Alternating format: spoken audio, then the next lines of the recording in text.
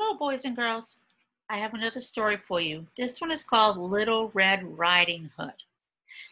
I don't know if you've heard this original story of the Little Red Riding Hood, but this one is what we would call a newfangled fairy tale. So it's a little bit different than the regular fairy tale, Little Red Riding Hood, but you will see some similarities between this book and the original story. Similarities mean things that are the same. I wonder if you can pick out some of the things that are the same.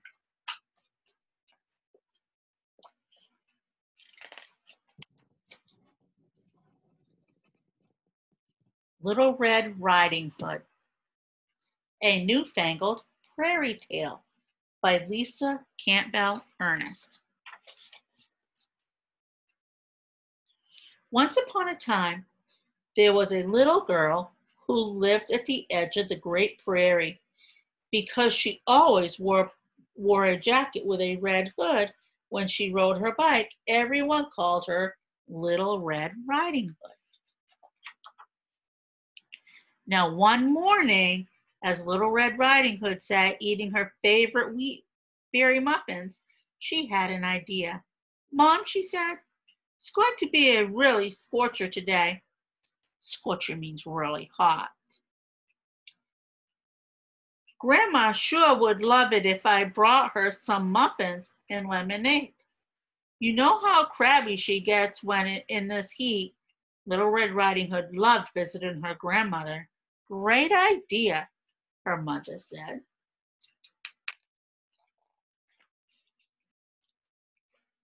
So Little Red Riding Hood's mother packed the still warm wheat berry muffins and cold lemonade into a basket. After airing up the tires on her bike and testing the brakes, Little Red Riding Hood set out on her way. "Now don't forget," called her mother. "Go straight to Grandma's house, and whatever you do, don't talk to strangers." "Sure, Mom," Little Red Riding Hood promised. It's never safe to talk to strangers.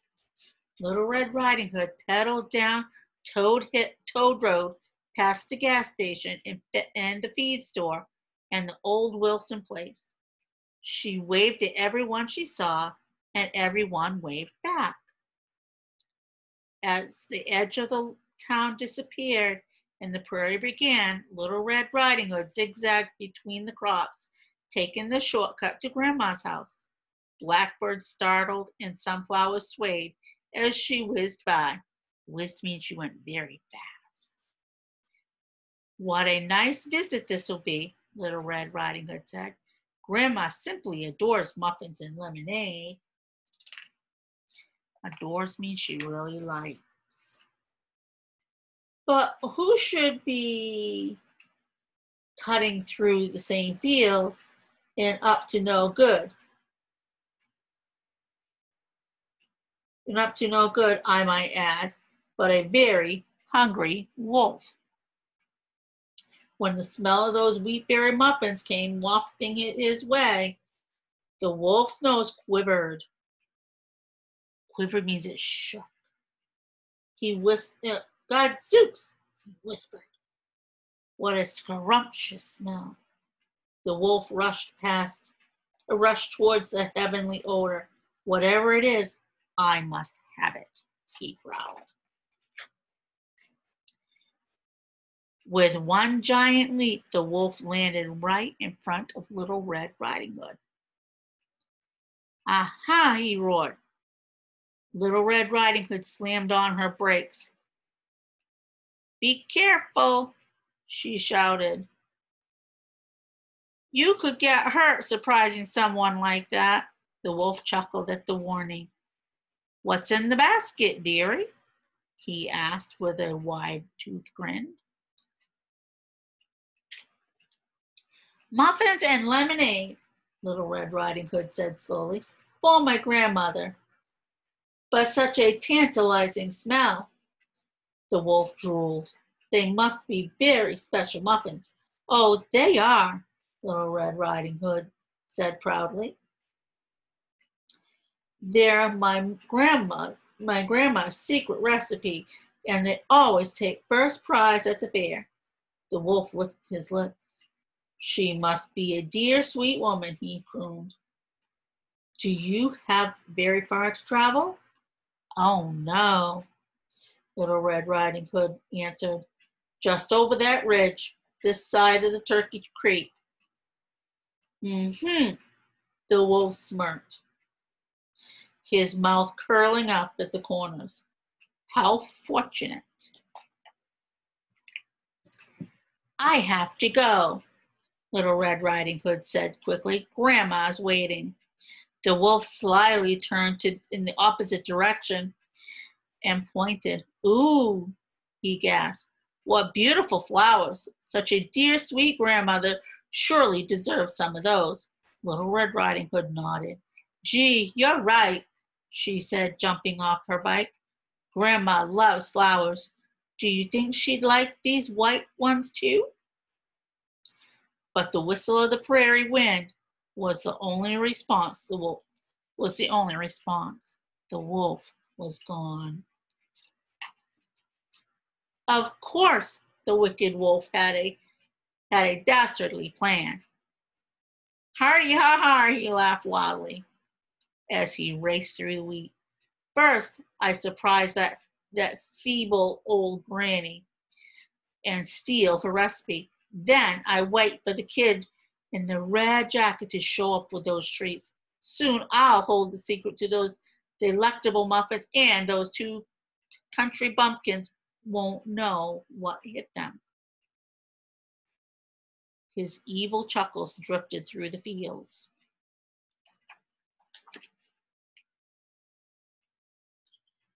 When the wolf arrived at Grandma's house, he found a note on the door. Little Red Riding Hood, out in the field, love Grandma. This will be easier than I thought, the wolf snarled. Grandma's obviously off her rocker, wandering around in the heat. Muddled brains are so easy to persuade, the wolf cackled, feeling enormously pleased with his good fortune. But when the wolf searched the fields for Little Red Riding Hood's tottering granny, all he could see was a farmer riding a tractor. Impatient, he shouted, Hey, old man! Where's the ancient granny who lives in the house? The farmer, though seemed to hear nothing. Very well, the wolf said with a snicker. I love surprising these dim-witted hicks, and he began to silently sneak up behind the tractor.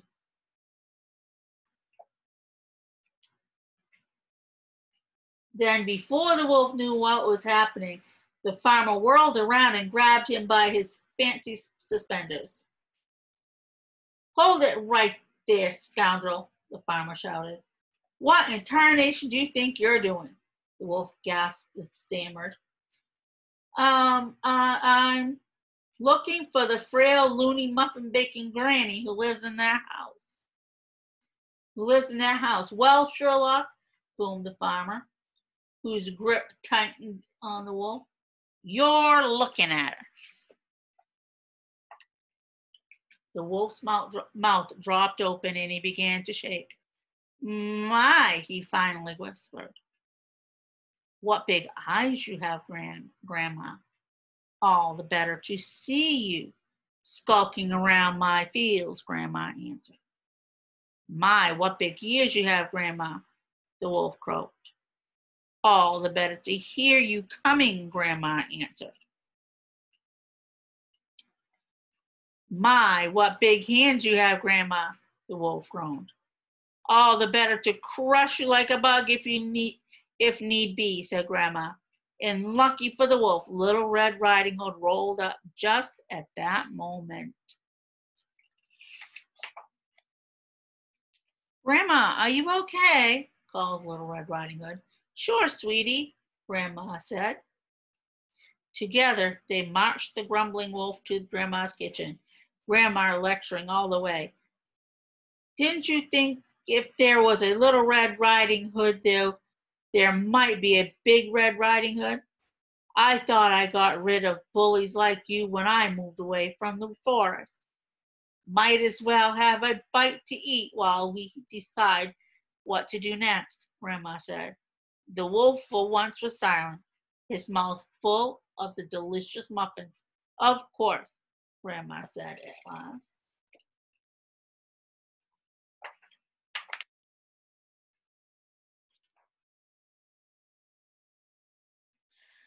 Soon after, Grandma opened her own muffin shop in town, just west of the post office. The wolf, he was her chief baker, sales clerk, and dishwasher, being kept much too busy, of course, to cause trouble for anyone. Naturally, the wolf got to eat all the muffins he wanted, which improved his disposition enormously. But just in case he got any ideas about stealing Grandma's recipe again, Grandma always put it in the last secret ingredient herself.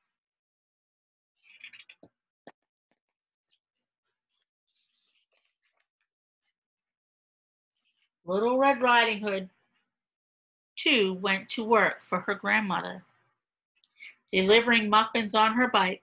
Every day, rain or shine, the wolf carefully packed Little Red Riding Hood's basket.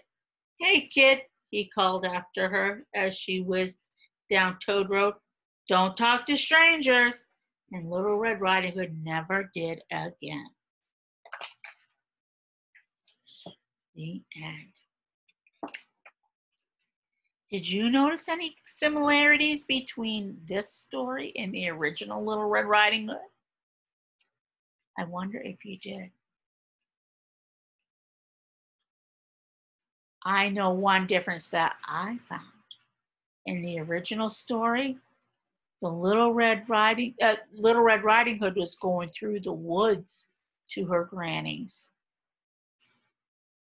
And in this one, she's going through a field. I wonder if there are any other similarities. Take a look on Epic and see if you can find the story, The Little Red Riding Hood, and check it out for yourself.